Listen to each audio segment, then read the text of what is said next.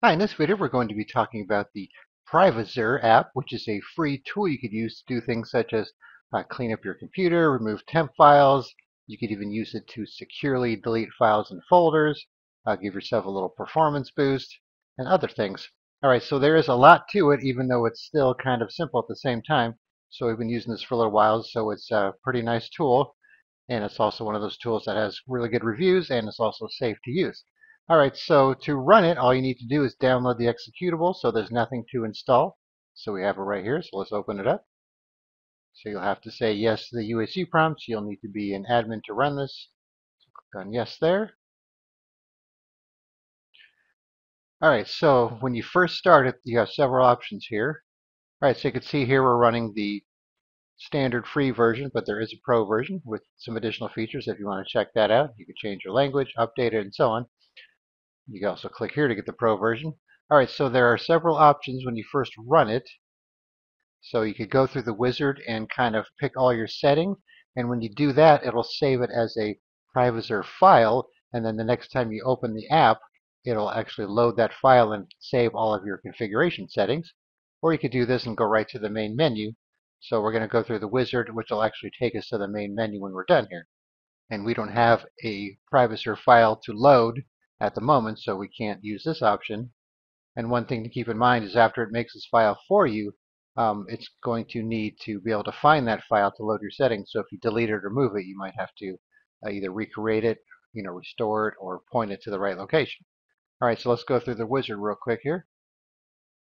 All right, so we have some options here. What kind of computer user are we? Let's say we're an advanced user.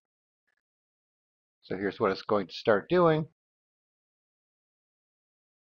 All right, so it'll look for invalid shortcuts, such on the start menu on desktop. So we'll just say yes to this. You don't have to say yes to all of these options, by the way. All right, so we're not going to empty the recycle bin, but you can, of course. And this will kind of permanently delete it too, as you can see there. All right, if you want to remove Office software history from your previously opened documents and that type of thing, you could do that. You can see it recommends not to do that because most people like to keep their history. All right, so if you want to remove all of your image or photo history, you could do that as well.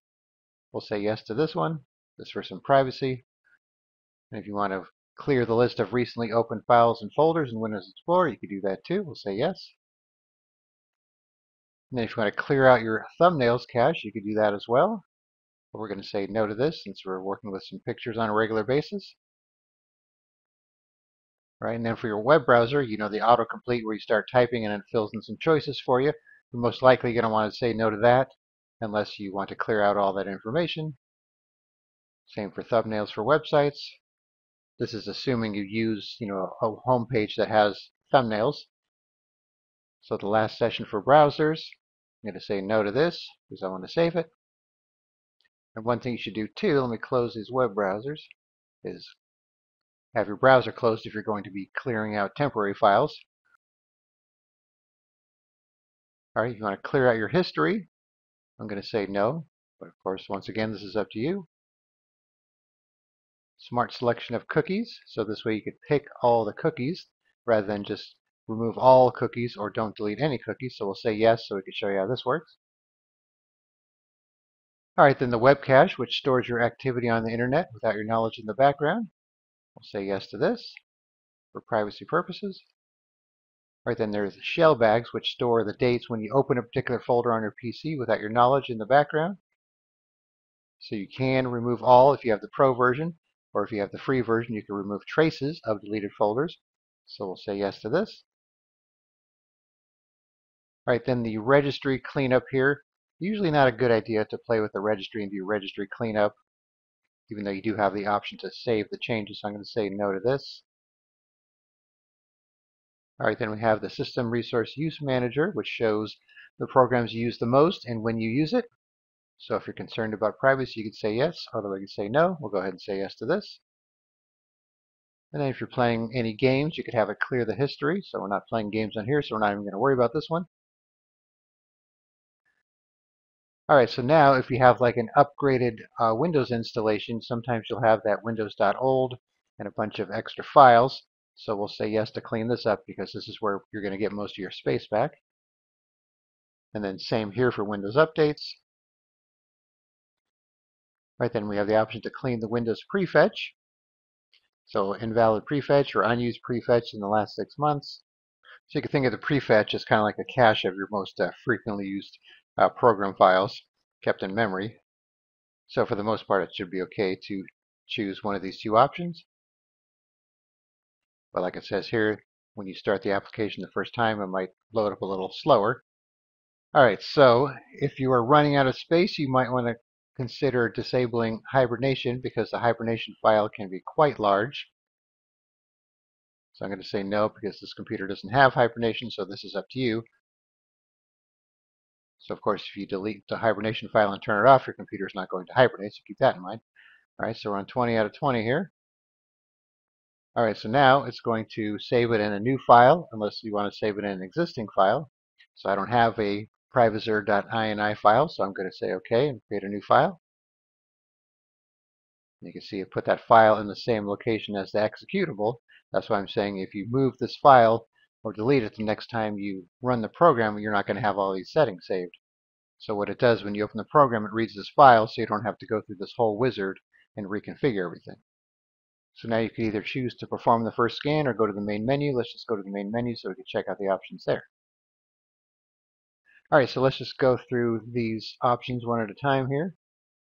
So if you want to scan, you could pick the whole computer, secondary drives, external storage if you have it, USB. So if I click on USB, for example, it's not finding one because I don't have a USB attached, but I do have a secondary drive here, which is the E drive. You see it pops up this message to choose the cookies to delete. You could click on C. So I'm going to try not to jump around too much because that's one thing that's a little iffy with this program. It kind of jumps around all over the place. So you have the smart, manual, or remove all, but this E drive does not have any cookies, so we're not going to worry about it. And this E drive doesn't have much on it, so deleting this stuff's not going to really help us here. All right, so let's just pick computer in this case. All right, so we have the local disk, so we have the pre-analysis, all these things here. Now it's telling us we could select multiple drives, which we kind of saw with that E drive, so this is just a pop-up. You can't click on anything here. And then you could uncheck any of these things you don't want to clear out. And then you could select all. Then you could start cleaning or shut down after cleaning. One thing you might want to do is choose this option here to create a restore point. So that way if something gets deleted or something goes wrong, you could hopefully restore that restore point and get things working again. Now I have this option here not to clean the registry. That was chosen from the previous setting. And therefore we don't need to save the registry because we're not cleaning it. All right, you can see here the cookies to keep 18. If we click on modify, so let's say we want to maybe keep Amazon and PayPal, so that way we don't have to re-log in with our name and password if we have it saved into the web browser. So I'm going to leave the smart selection here, but of course you could go through and choose the ones you want or remove from the list. And then you can see too, when you hover over each one, you have some additional options. So you can kind of see what I'm talking about when I say there's a lot to this program. Some of them will just tell you what it's going to do. Like you can see the cookies there. If you want to check some of these options here, besides the defaults, some of the Windows options, you can see we have registry unchecked because that's how I configured it in the wizard. So there's the option to delete the hibernation file that we saw, clear out the jump list, app information, and this, for example, just because you see these here doesn't mean it's installed on your computer. It's just optional if you did have these apps. Same with this here and this here. All right, let's click on scan and see what happens.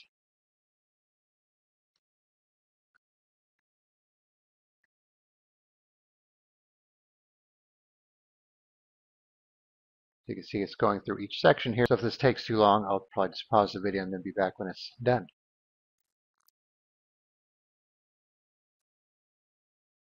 You can see we got this message here. You could use your browser during the scan, but it's better to close it during the cleanup. That's why we closed it there. All right, so what I actually did was just fast forward it because I wanted you to see all the steps there. So rather than making you watch it, Just going to speed it up, so it's going to go really fast. Just keep in mind it's going to take a little longer than what you're seeing on the screen here. All right, so now that the scan is complete, we can click on the clean button here. All right, so we have some options here: normal cleanup, more free space and performance, privacy max, quick cleanup, less privacy, and turbo cleanup. So which one you choose is going to be up to you, depending on your needs here.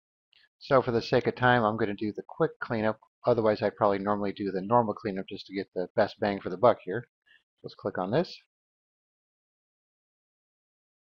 So I'll probably fast forward this as well, or pause it depending how long it takes.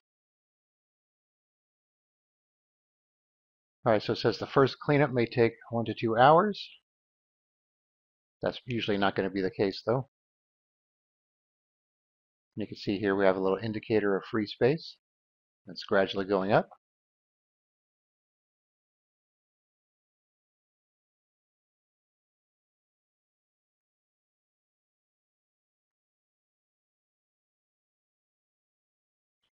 All right, so now it's running disk cleanup, which is the old Windows tool. So once again, if this takes some time, we'll pause it. All right, moving on to the next step here.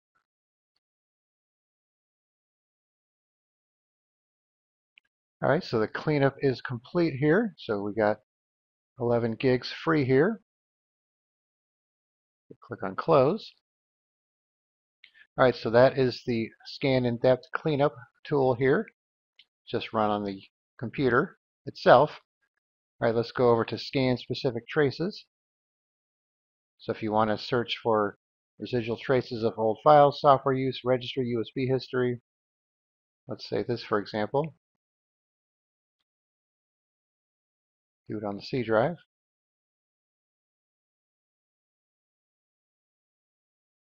So by the way, MFT stands for Master File Table in Windows, in case you're wondering. All right, so we got some space back there as well. All right, so you can see the scan is complete, so we could actually do the cleaning if we want. We have the same option here. So I'm not going to go through this one because it's going to make this video too long if I go through the process for every one. So I'm going to go back here. All right, now we have the delete without a trace option here. So let's say we want to delete this data folder here. You could also do it for the recycle bin. So this will delete it and wipe it as well, so it can't be recovered. How true that is, I guess, will depend on the method used to try and recover it, but for most normal people, it's going to be gone for good. All right, so let's go to the data folder here. All right, so here it tells you what it's going to do. Let's click on Start. All right, so it's been deleted. 2 files and 1 folder. See the data folder and the files that were in it. All right, and then we have some options for the program here. So this will run you through the wizard again. Advanced options. All right, so we have a lot of advanced options here. Desktop shortcuts for updates, registry backups, cleanup options, memory. You want to delete your page file, which you don't want to do. Internet options, user profiles, if you have any of those configured, cache, cookies. So this is using the smart setting where you could choose which cookies to delete. Then you have some include options.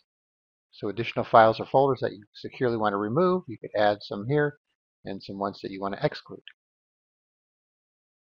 All right, then we have the schedule here. All right, so to use the schedule, you're going to have to use the installable version. I forgot to mention that there is an installable version. I usually just like to use the executable because I could just move it around and I don't have to worry about installing anything. So I'll say OK to that, but if you want to schedule some scans to be done automatically, you could do that as well. Then we have automatic cleanup. So this is for the Pro version, as you can see. So you could have your browser information cleared when you close it, have it notify you. You have a clean and shut down PC option, have it run at startup, and so on. Then we have restore and repair. So if you made a restore point, you could restore them from here and restore your registry backups if you made any. And then you have the option here for system storage and file repair. So you could kind of think of this as something you would do like an SFC scan now or a DSIM command to kind of go through and see if you could find and fix anything. But we're not going to run this, so you don't have to watch this, but it is an option. And then you have the contact us version. Then you can see here we have a task in process option, so if you were running something, you could come back here and check it out. And you can see we have a little log history here as well. All right, so as you can see, there is quite a bit to this tool. So like I mentioned before, when you run it the first time, it's going to make this file here. And you can see it's going to use it again next time we run it, unless you click this option and make a new file. So this comes in handy, like I said, so you don't have to go through that whole wizard and recreate all your settings every time you use it. All right, then if we click on Get the Pro version,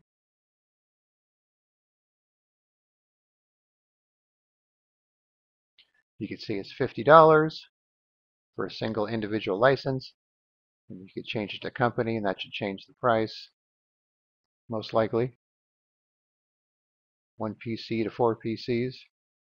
You can renew your license or get a new license, and even contribute if you want. All right, so I will put a link in the description where you can download PrivaZer, and then you could try it out for yourself.